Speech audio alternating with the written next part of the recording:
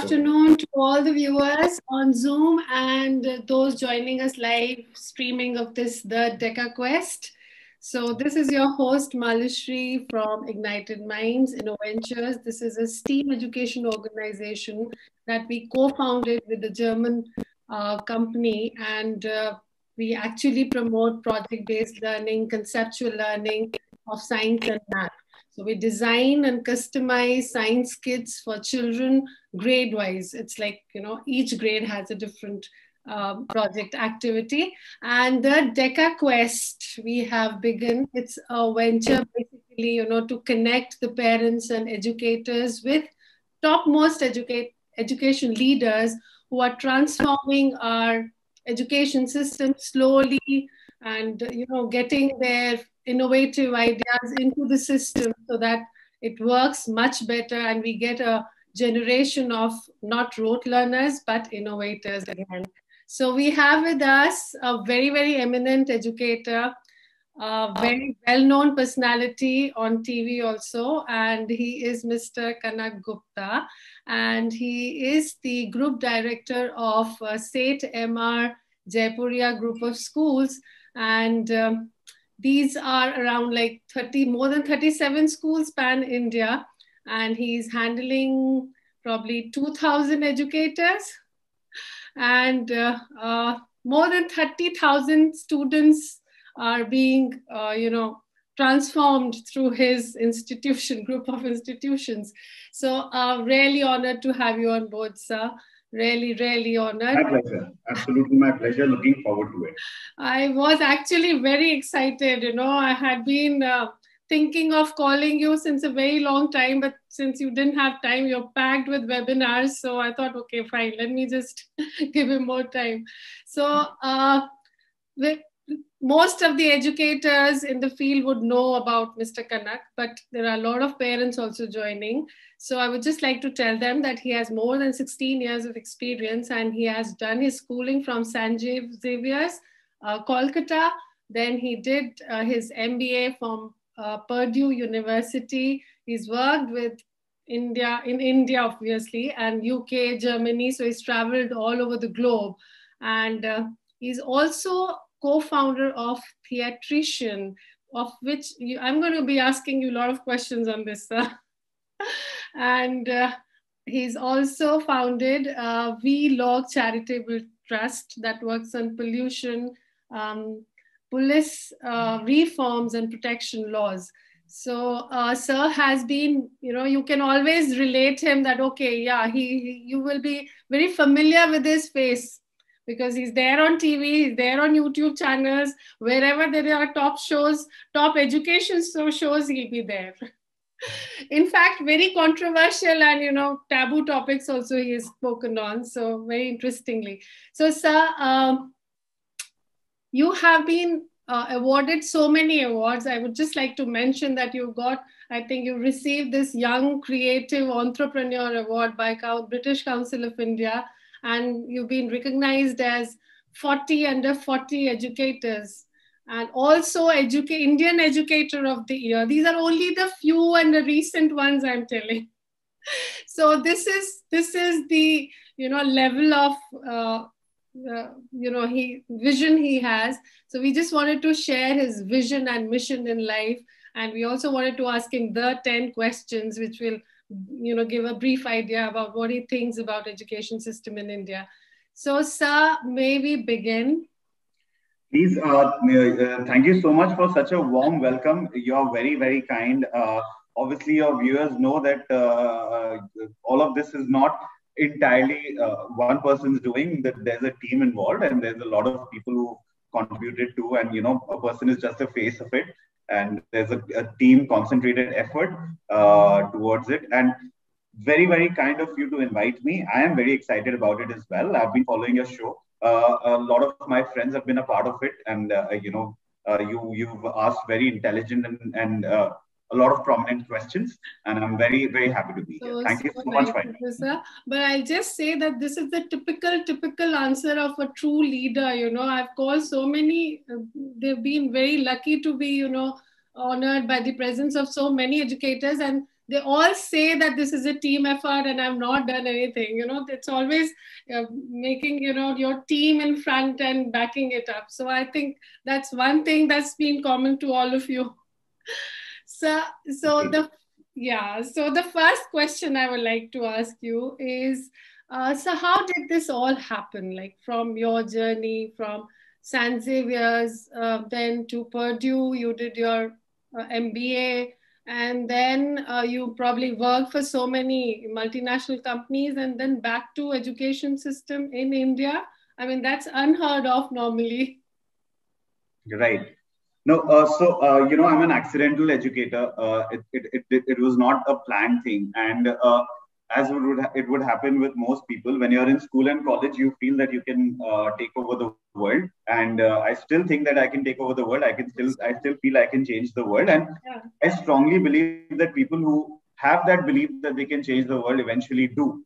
So, I founded theatrician when I was still in school, along with my friends, and we thought that we'll make theater a viable career option for everyone. And some of the recognitions that you spoke about happened at that time, and we still happen to be the probably one of the few theater groups from India that was flown first class from India to London to be interviewed by Wow. BBC. That was a one of the grand experiences at that time.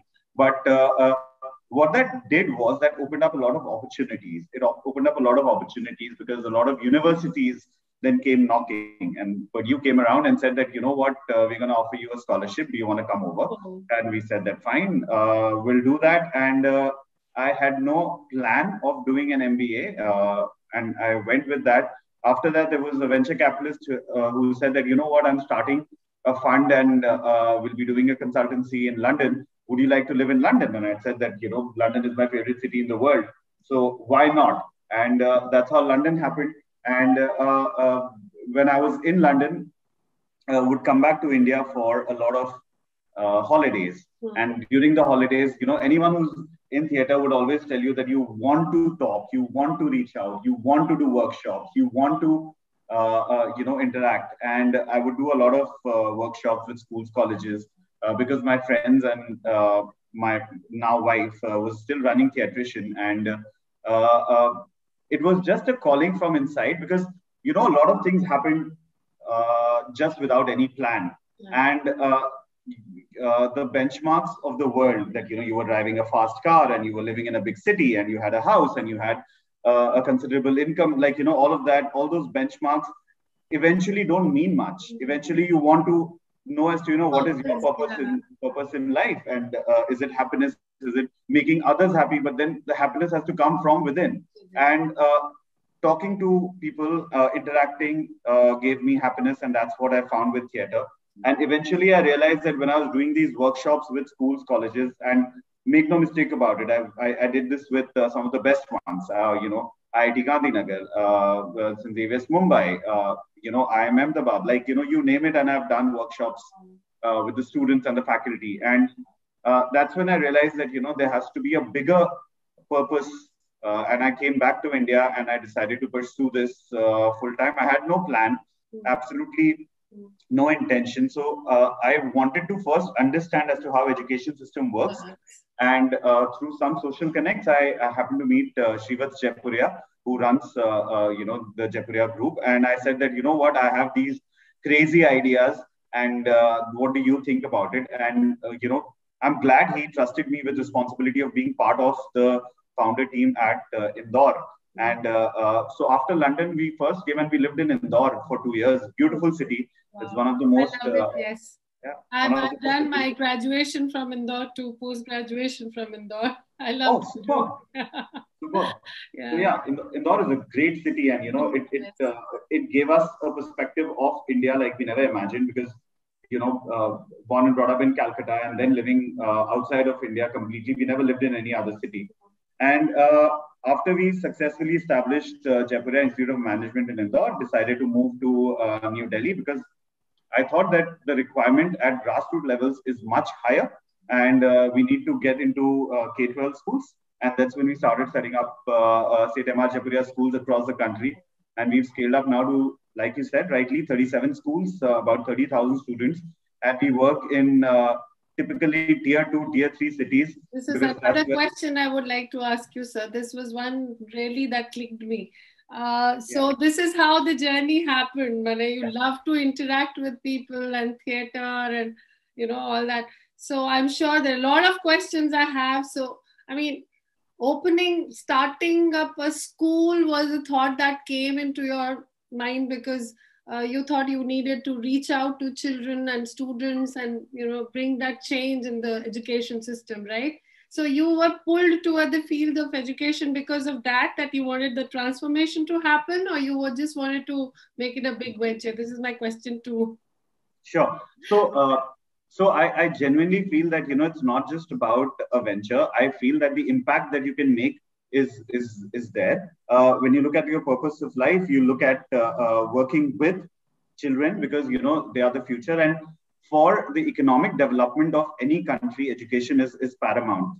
When we traveled the length and breadth of the country, when I say we, I mean me and my wife, we traveled the length and breadth of the country, we realized that India is a country that changes every 100 kilometers. Absolutely. And we realize that the opportunity to make space. So that's when we thought that, K-12 schools is going to be the way forward. When obviously you speak to a lot of people, you speak to a lot of consultants, and the consultants told us that you should go focus on the big cities, Delhi, Mumbai, Bangalore. So whatever the consultant says, you have to do the absolute opposite. So I decided to go to tier 2, tier 3 cities. And look, like, I really feel that the aspiration level that people have in smaller cities is incredible. The kind of zeal, the kind of enthusiasm, the kind of, the jugaad concept that we talk about in India, it's brilliant. Absolutely fabulous, sir. So this is one thing that I would just like to ask you also. So it's like my next question that's connected. So this is why you chose the tier 2, tier 3 cities, because they have because we have also observed, like when we work with the NGOs as our CSR initiatives, we have found that children who we teach in schools, they kind of, they will need some instructions. But when you go to a slum area and get the same activity done, they will do it like this. Before I could speak, they could assemble the entire glider and the entire kaleidoscope. And I was like, what? I'm not even started. I mean, it is amazing the way, I think receptivity is more there. Right. And there's also a myth that, like we're also obsessed with English, and we're so obsessed with our big city buildings and infrastructure, where we don't actually appreciate the fact that, these cities have worked so well. And this is where the bulk of the growth will come from. This is where the requirement of high quality education is there. This is where the access to high quality education is the most required. And, you find that people are smarter in these places. And it changed me as a person. I did not know that cities such as Barabanki, Balia, Bahraich, Basti existed. Absolutely shameful that I did not know that these cities are such beautiful cities in our country. And now we have established some of the top-end schools in these cities, and I'm so proud of the kind of work we've done. It is so satisfying when you reach out to the children and educators there and you feel that change happening. I think that is the purpose of life that we want, kind of giving back to the society. And then we see the transformation happening, the child being groomed in the way we want. And we are actually trying to make that change, sir. So I think that is why you picked up the tier 2, tier 3, right opposite to the consultants, what consultants told you. Absolutely. Your focus areas, like when you started the school, so there are a set of norms that you need to follow, SOPs and CBSE certifications and all. So what was your focus? Like, where did you think that you wanted this to happen there? In your school, like whatever you like, you kind of have a dream that I want my school to be like this. So I feel that every school has its own flavor, every school has its own personality and character, which is very, very important. And every city has an influence on that.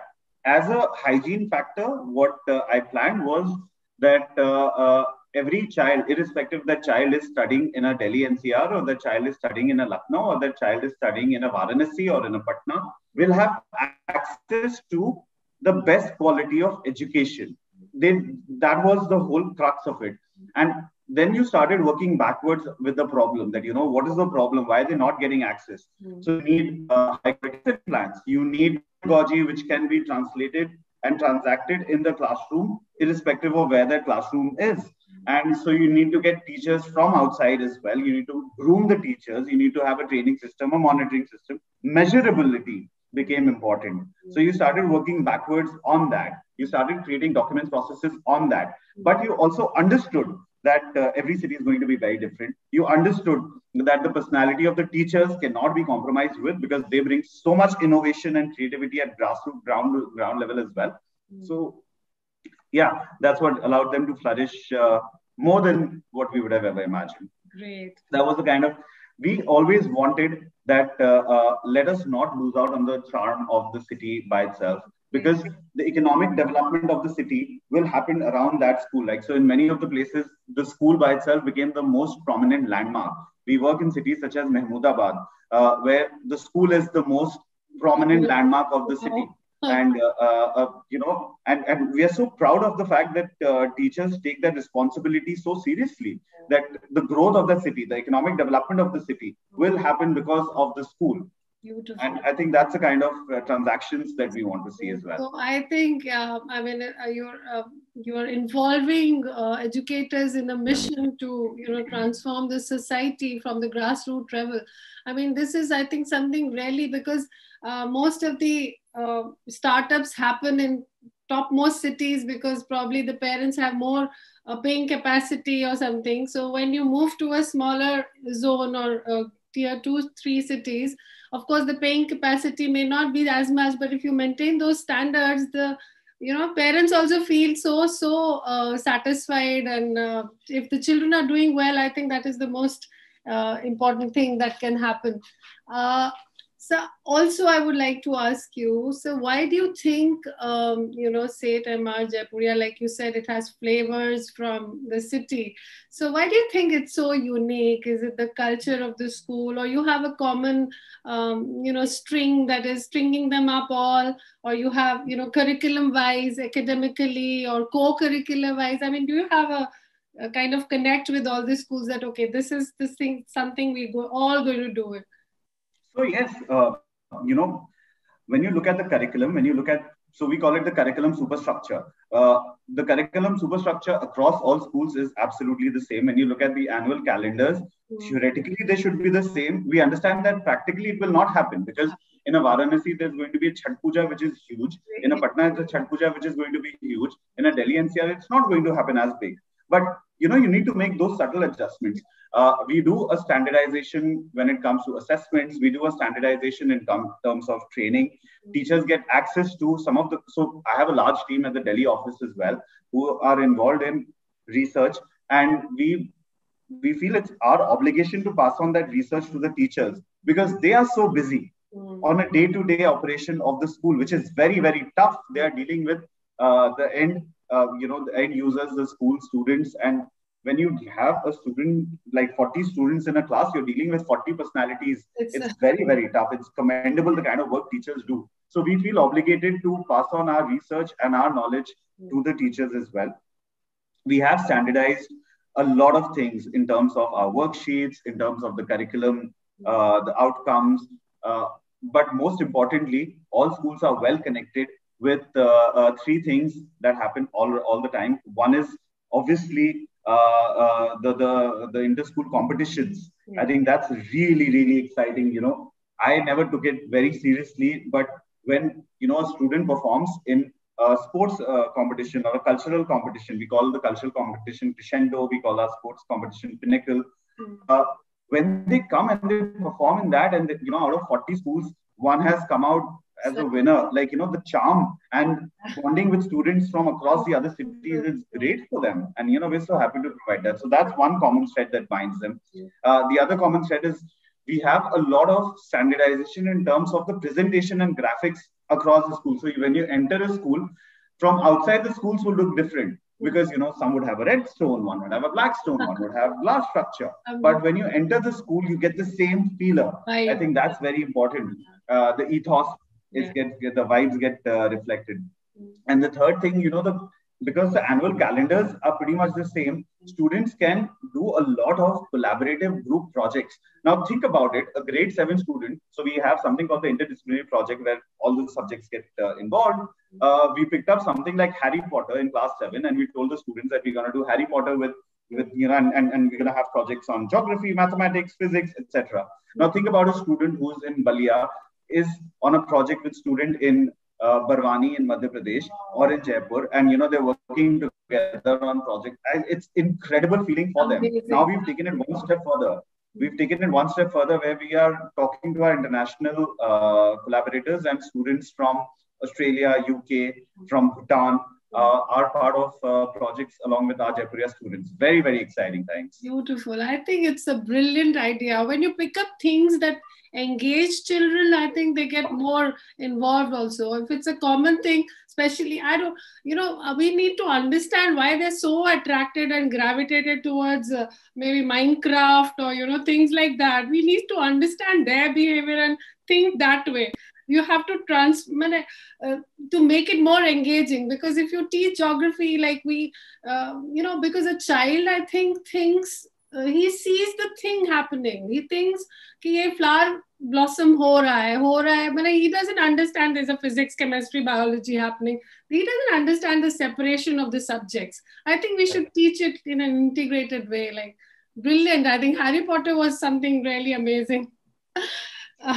So there is another very interesting question that I really wanted to ask, that children are pretty much sorted these days, especially like, I don't know, metro cities. If you say like, if you ask a grade 6 child or 7 child, I mean, maybe they just inspire or aspire to be that, but they'll say, I want to be a chef. I want to be this. I want to be this. So there are a lot of children who want to, kind of start their startup, So should we introduce some entrepreneurship programs in the higher levels, like maybe 11th, 12th, some kind of a small curriculum, maybe extracurricular, I don't know, So I have a twofold answer for you. One is that, so I feel that curiosity is one of the best things that's there. I'm the most curious person in the world, and that's why probably I'm so hyper all the time. But I genuinely feel that curiosity is very, very important, because then you learn to ask questions and then you want to discover more. So whatever, and I want to say this to all your parents, to all your teachers, to all the educators who might be watching this, make sure that you never say no to a child for the questions they ask. Instead, let them find answers. Like, there's been obviously, like the last 18 months, we've all gone through this, and there've been Zoom bombs and there've been so many classes that have been interrupted. But don't throw the baby with the bath water. Like, all of social media is not bad. All of technology is not bad, and all of technology is not good. Like, it's not one versus the other. So you have to make the judgment call with the 21st century skills as well. It's important to do that you provide students that kind of a platform. That leads me to understanding of social media, and leads me to understanding, for example, one of my favorite social media tools is actually Spotify, because you can collaborate with so many people on one thing, which is music. It's brilliant. So, when we say social media, people generally get stuck on like Facebook bahut kharab hai, or Instagram mein dekho kaise photographs hai, but there is more. So it's important that, you accept it, that these are the 21st century students. You accept it, that it's a hygiene factor for them. So let them learn more with that. By virtue of the fact that we run 4 management institutes as well, which offer MBA programs, PGDM, we do a mini MBA for our students. So during the summer and the winter months, they do a mini MBA, like a 10-day program, where they not only create the business startups, but they also get to shadow a lot of the business leaders. I think it's Brilliant. like, Brilliant. I look at myself when I was in grade 8 or 9. Would I have the guts to walk into a corporate and say, "Here, give me some money because I want to do a startup"? I probably wouldn't. But students these Absolutely. days do it. I think They I do it. think we were very lost as I think I don't know. If I see as class 7 and 8 child these days, they're pretty much sorted. And Yeah. I was like, oh, whatever my mom or dad tells, I'll do that. We were totally confused generation, at least I was. And a lot of like children like me, yeah. Or they were different, doctor, engineer kind of things. But I do remember that we do have aspirations. And I think grade 4, 5, 6 children, whatever they think at that time, sir, I think it's their dream. Because I used to be thinking that I need a microscope. So I eventually became a microbiologist. So I think you should push them. If they say I want to be a chef, let them give a push. We should. So this is a brilliant thing. So they do have a startup kind of a thing, although it's not a part of curriculum, but the kind of internship, like you're Yeah, saying, yeah. 1 month or 2 months. Wow. So no, so we call it the Chisel program, and it happens twice a year during the summer months as well as the autumn break, Hmm. where they participate with. They get access to lectures from some of the top end faculty. We also have a lot of e-content available, on various platforms. So Mhm. they get access to that, and they also get handheld opportunities such as an internship, but they get to shadow some of the That's, corporate I leading. mean, you have that confidence to talk to people. That's, I think, amazing. Brilliant, sir. So, talking about, yes, the life skill thing, again, entrepreneurship is one life skill. So, you have been involved in this Vlog Charitable Trust, and you have, I think, been extremely empathetic. So I think after pandemic, we all need to be connecting as a society and giving back whatever we have. So, what exactly is this charitable trust doing, and how are you also passing it on to the children in the school? So, VLOG is India's Citizen I think Action it's Network. vlog. I was actually sorry, I misspelled it. Yeah. Not at all. So, yeah, it's a common thing. So, VLOG is India's Citizen Action Network, where we believe that, every citizen should have a voice, speak up about. We are concentrating on right now on three activities, which is environment, empowerment, and social justice. Environment, because all of us are suffering with pollution. So it was 2016 when we started My Right to Breathe. It started as a Twitter hashtag, and it is one of the most prominent voices. And everyone has come across it at some point of the time. It has about 21.6 million measured Twitter impressions, and it grew organically because you and I, all of us, have suffered with pollution. It's not a problem only of Delhi. India has the NCAP has identified 122 cities in the country which have very bad air. So we started working on that, and this is where we went to the MRTV schools program, where we work with schools, colleges, to not only create awareness about as to how you are affected by pollution, but also empower them to find solutions. I think it's important that we understand that in a high society of Gurgaon, it's the pollution problem is very different vis-a-vis a problem in say a Kanpur, where it could be something completely else. So it's important to address that, but it's important to understand that this is a problem. The second thing that we work on is empowerment, where it started as a Twitter hashtag No Rape India during the Me Too movement, and we realized that it's important to talk about it. And then we went into schools, and we realized that there were so many girls, so many boys who felt insecure about a lot of things, and everyone was doing good touch, bad touch theoretically, and it's happening, it's still happening. And we said that a lot of people don't get a chance to talk. So I'll give you an idea. I did a clubhouse with a prominent army person, and it was supposed to be a 1 hour clubhouse, and it went on for 5.5 hours.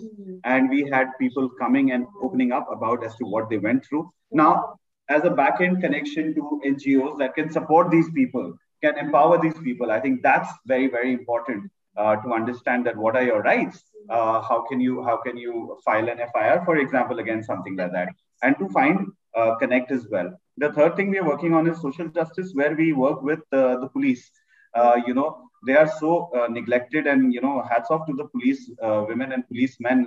They work very, very hard, but no one really takes care of them. So we started something called Police Sahi to Desh Sahi. We did some shows with noted journalist Faye D'Souza, and we spoke to some top cops, and we understood that they are as much in need of empowerment as anyone else. And I'm very happy and proud of all the work that we've done with Vlog. So if you go to the website, you'll see that the likes of Sonu Sood and Kiran Majumdar, and they've all endorsed the kind of work we are doing. This is something that I founded with some of the prominent names in the Indian corporate space. If you see the trustees, you'll find that, I'm going to be checking this out, sir. This is really amazing. I mean, actually, I don't know, most of us have a very scary impression of police person, when you see, but you don't understand the amount of work they do, and so stressful for them. Their entire life is like, bonkers, like going around, running here. I mean, if you see them from a human perspective, we don't see them as humans, actually. We see them as machines working all the time. No, so, Malshiji, if you and I have to work one day or 1 week for 48 hours, we are going to probably sing about it for months to come, that 48 ghante humne kaam kiya. But they have to do that on a day-to-day, 24/7, 365. They're on the job. It's not simple. And if someone would use a bad word, and if on your interview someone comes and tells you, "Arey, aapko to kuch bhi kaam nahi aata," you probably feel bad about it for a few days, weeks, months. They have to hear it probably 10 times a day that it's very, very, very tough. Very, very tough. I know. Hats off and hats off to you for realizing this. I mean, people we don't even think them as humans, I'm telling you. I mean, they're just people standing, we'll have some problem, we'll rush to them. Or most Delhiites would rather avoid them, run away kind of. So, I mean, that's the impression. I think it's a brilliant. So how is this all percolating? So you get the students involved, sir, or do you have theater for this, or what do you do exactly? I mean, how do you reach out to, do this? So students are actually leading the entire thing. So we just originated with the idea, and probably all us trustees, we probably just put in the entire structure in place. But all the debates, so all the activities, all the trainings are actually student-led. Students are the ones who are going to the school. Wow. So they kind of, so you give them that, push, and then they take it forward and, spread it out, kind of awareness, kind of a campaign it is. And then absolutely.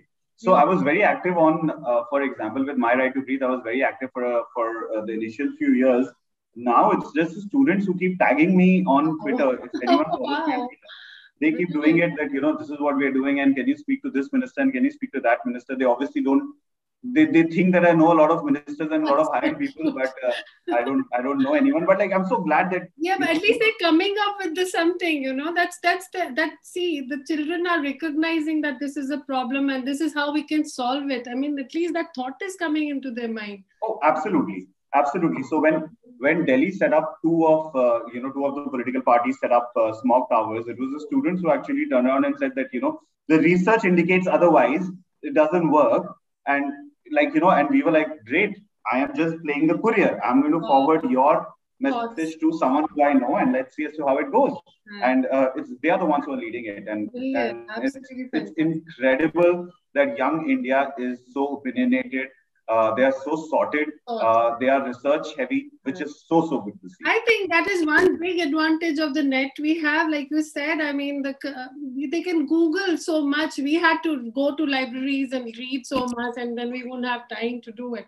But at the drop of the button, you just Google and you find out so many things. I think children have access to so much knowledge. Yes, it has to be channelized, but yes. So, now, one thing that I think it's your favorite, like you co-founded this, or you're the founder, right, of Theatrician. So what is it all about? And I would really love, this was one question I wanted to ask you in the beginning only. Sure. So Theatrician is something I co-founded when I was still in school. It's India's most prolific English theatre group. And, we've done, I think, close to 200 proscenium plays and recognized lots of awards, rewards. I used to act, I used to produce, I used to direct, I used to write, but it was one fateful Diwali day when my wife and my friends actually chucked me out of theatrician. They said that you don't have time for us, so your services are no longer required. So, so now I'm just a glorified Facebook and Instagram uploader of theatrician supporter. But theatrician works towards providing a platform to young adults and elders who would like to perform on stage, not just for creating awareness but for entertainment, just for fun. If you want to do something, most importantly, it improves your communication skills, your personality skills. We work with a lot of schools, colleges, including some of the best in the country, such as Modern School, Wellham Boys, you name it. Theatrician works with, and theatrician would do annual productions and workshops as well. We are doing a lot of comedy shows with. So this is our effort to, or rather, this is theatrician's effort. I'm no longer officially involved, but this is theatrician's effort now. Don't you dare! I can't dare. They'll start asking me for royalty now. But what theatrician is now doing is that, so we realized that the hospitality industry was very badly hit, and people were not visiting to restaurants and hotels, and there was a reason to bring them back. And if theater and comedy entertainment is the reason, so why not do supper plays and murder mysteries during dinners? So this is what theatrician is doing presently, where we're trying to revive the hospital support in whatever way we can in the hospitality industry as well. And there are lots of communication workshops that are happening with schools and colleges. We realize one thing, that the pandemic has ensured that students have forgotten how to ask questions. Everyone has Zoom and Google Meet friends, and when they meet in person, they don't know how to behave, how to react. And it's important to break that apprehension that people have. It's important to provide them that platform. So those kind of workshops are also happening right now. Brilliant, absolutely. So, so I think around 15 days back there was one in Select City Walk in Saket, and unfortunately I couldn't visit that time. But you posted it on Facebook. So this was again in a restaurant, something happening, comedy show or something. So yeah, it was a comedy show. So we Theatrician has a product called the Comedy Kitchen, which is about 14 short plays, which are like comical, and it's the perfect setting for restaurants. And Select City Walk has performance areas right at the terrace on the 7th floor, and that's where the performance was. I think about 100 odd people turned up, and it was good to be back in person. Theatrician has been doing plays using Zoom, and very, very interestingly. Wow, and, that's brilliant. I don't know. I mean, doing a play on Zoom would be so difficult. Stand-up comedian is okay. I mean, you can just have a Zoom thing, but doing a play is really tough. So I was thinking, like, and since you're so much involved in this, you've been in school also. So do you also write? One question. This is part A. I write a lot, but no one wants to read it. Yeah, and it's like, even except for my daughter, no one wants to read what I'm writing. So but I do write. So I contribute articles to obviously the educational magazines, newspapers, and I'm in the process of writing 2 books, and hopefully you'll see them soon.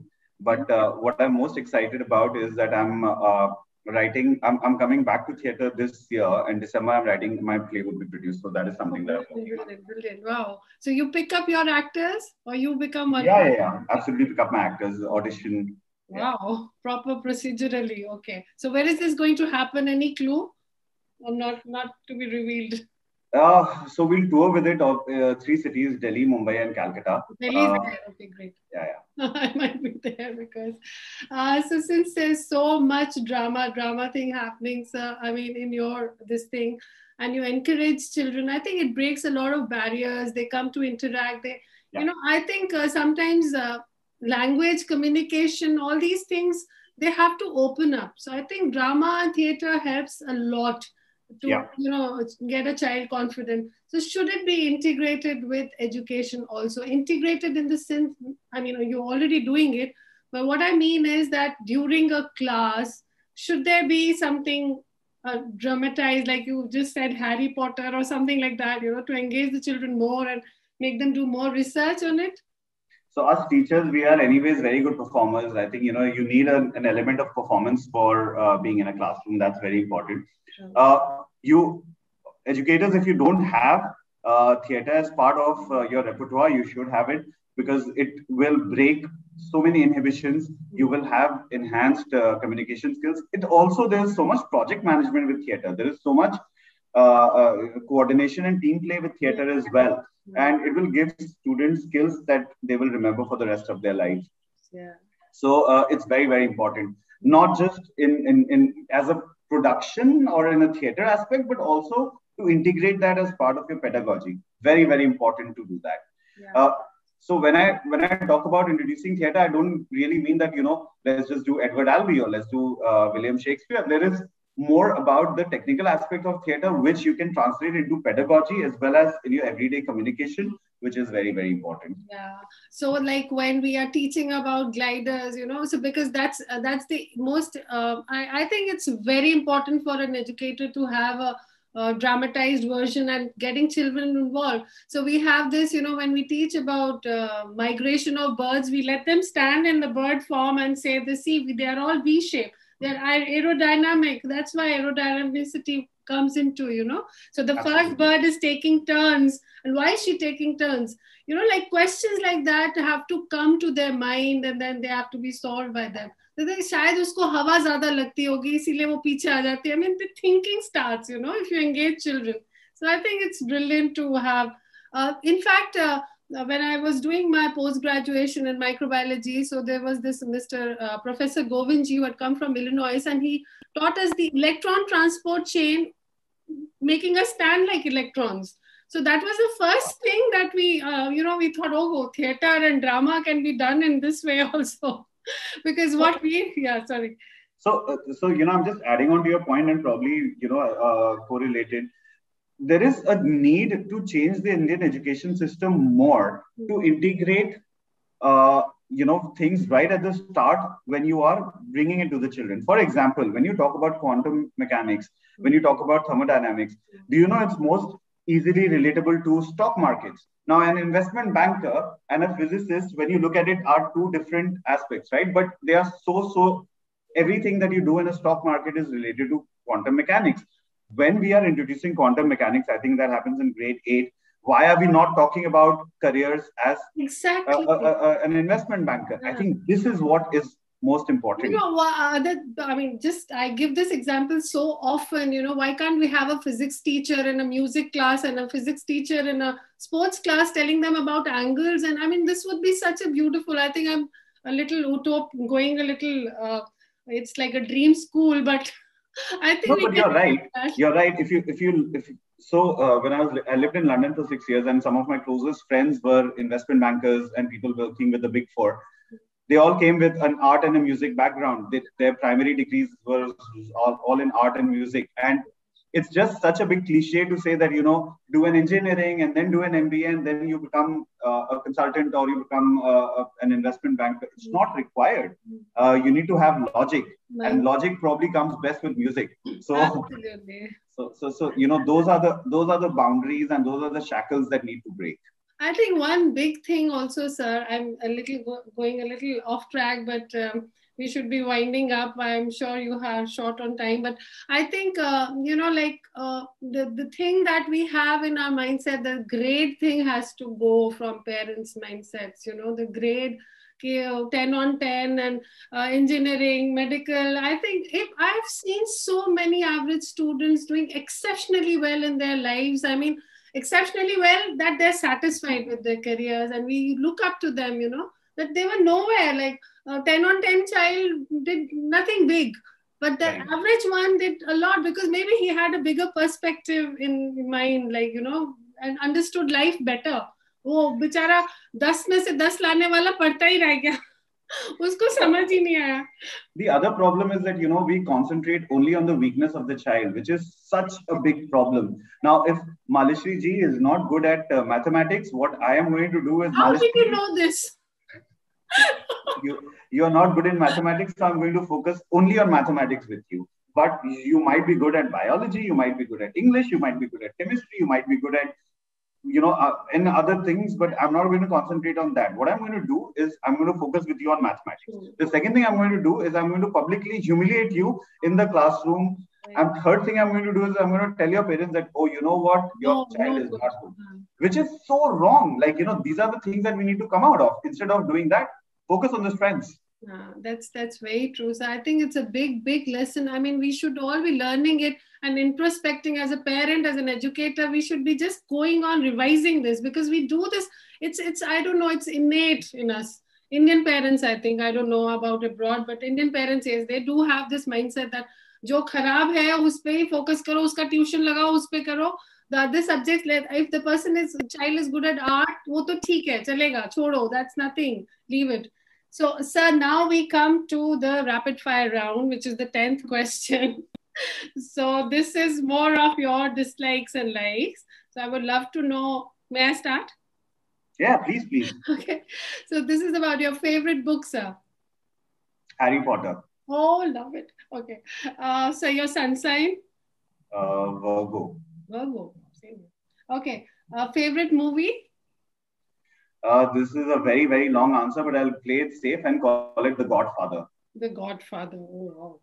Okay. And which play do you want to enact all the time? Like, it stayed in your mind and you really want to do it again and again. 12 Angry Men. Wow. Okay. And your dream role that you've not done as yet, you would like to do? Again, Marlon Brando's role from Godfather, or yeah, Pulp Fiction is something I feel has potential to do on stage. So Pulp Fiction is something also I want to do. Sir, you would you be performing sometime maybe? I mean, like, do you do it often or you don't get time now? I don't get time now, but so I do a mono act. So Mr. Bachchan did a movie called Main Azad Hu, which was a play, Meet Joe Black. And then, we reached out to Mr. Javed Akhtar and we got rights for it as well. So I do a mono act of Main Azad Hu fairly often.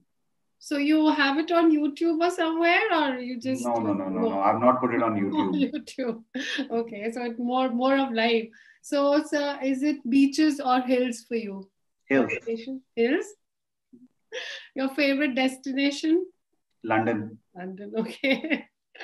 Okay, I think, sir, we've learned a lot. I mean, Harry Potter was one thing that has really stuck, and of course, the weaknesses of children that we should not be focusing on.